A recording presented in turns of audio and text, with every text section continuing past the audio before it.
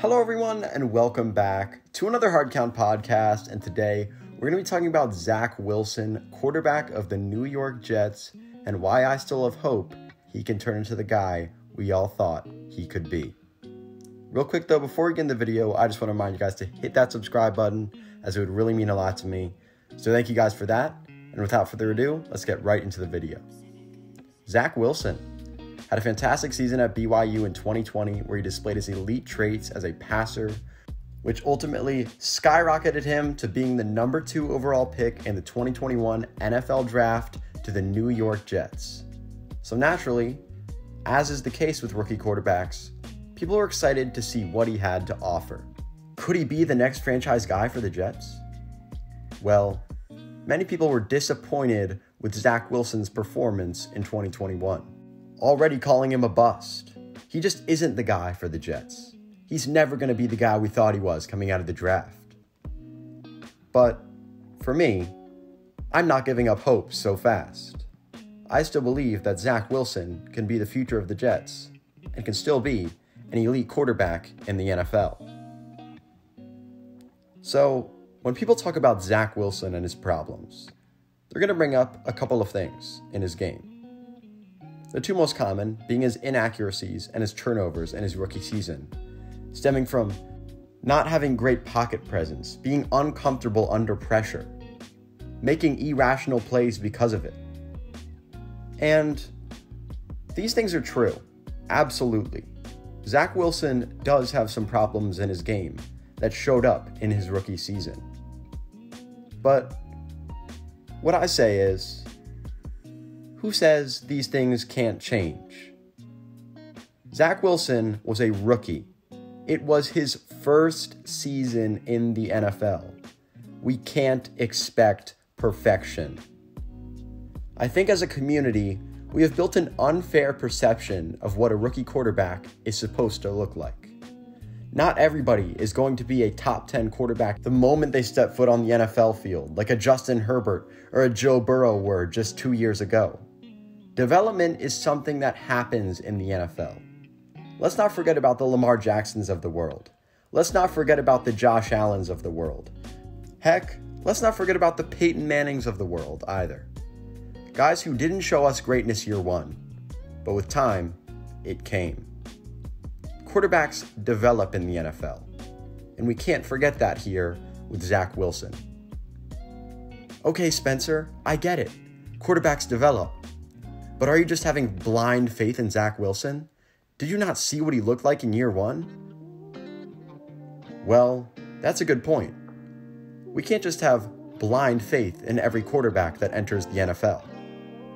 But the reason I'm willing to have faith in Zach Wilson is because I have seen the greatness in Zach Wilson's game before. Zach Wilson was my number 1 quarterback prospect in last year's draft. At BYU, we saw Zach Wilson do so much at an elite level. We saw the elite arm talent. We saw him be accurate all over the field. We saw him stay away from turnovers. We saw him make a lot of special plays. The reason I have faith in Zach Wilson is because we have already seen it from him. And although it's been spotty, we still have seen a lot of it in the NFL. There have been flashes of great from Zach Wilson, flashes of elite arm talent, flashes of Aaron Rodgers, flashes of Patrick Mahomes. Those are flashes that can develop into things that Zach Wilson can do play in, play out. Just because Zach Wilson wasn't great in year one doesn't mean he can't be great in the future. And another thing is that even just last season, we saw growth with Zach Wilson. As the season went on, he started to show more of those things. He started to figure things out. We saw him play more comfortably, showing more of those flashes of special that I was hoping to see from Zach Wilson. That Titans game he played at the end of the year was potentially the best display of talent all year from any of the rookie quarterbacks. Even in his first season, Zach Wilson was figuring things out. So why not believe he can do it beyond that.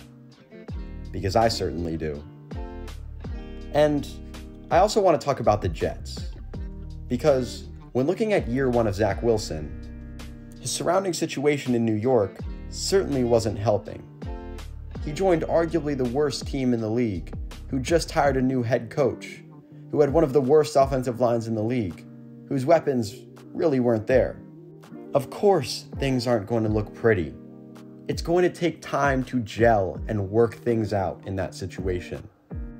An offense that was filled with bad pass concepts, an offensive line that needed work, weapons that weren't great, wasn't the situation ideal for Zach Wilson's growth. And naturally, Zach Wilson struggled because of it.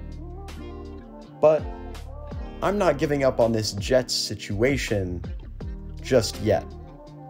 Because as we continue to see this offensive line develop, as we continue to see Robert Saleh take charge in New York, as we see those young wide receivers develop, we will continue to see a better place for Zach Wilson to grow and reach his full potential, which I expect him to be able to do.